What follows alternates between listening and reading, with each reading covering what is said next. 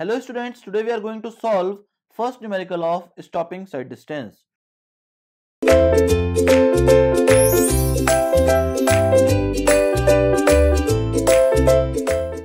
Question is given as calculate minimum distance to avoid head-on collisions of two cars approaching from opposite direction at a speed of 90 km per hour and 60 km per hour.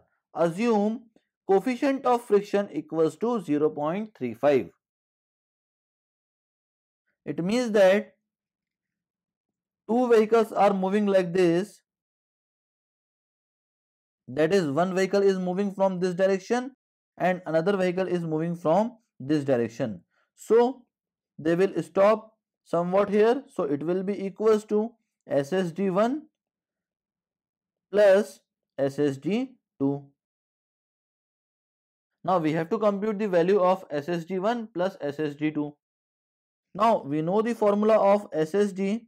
It will be equals to 0.278 V into TR plus V square upon 254 F plus minus S.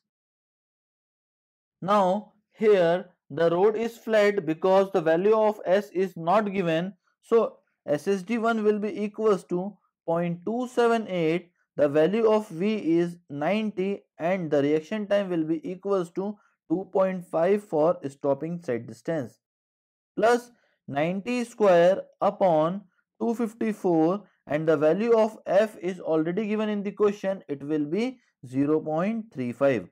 After solving this, we will get SSD1 will be equals to 153.66 meter. That will be the stopping sight distance for first vehicle. Now we will compute the value of SSD2, which will be equals to 0.278 V into TR plus V square upon 254 F plus minus S.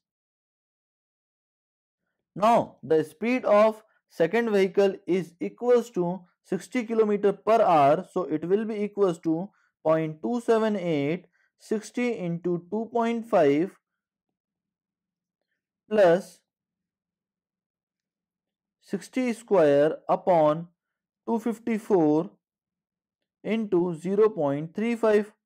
After solving this, we will get value as 82.2 meter.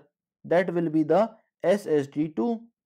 Now the total stopping sight distance will be equals to SSD1 plus SSD2.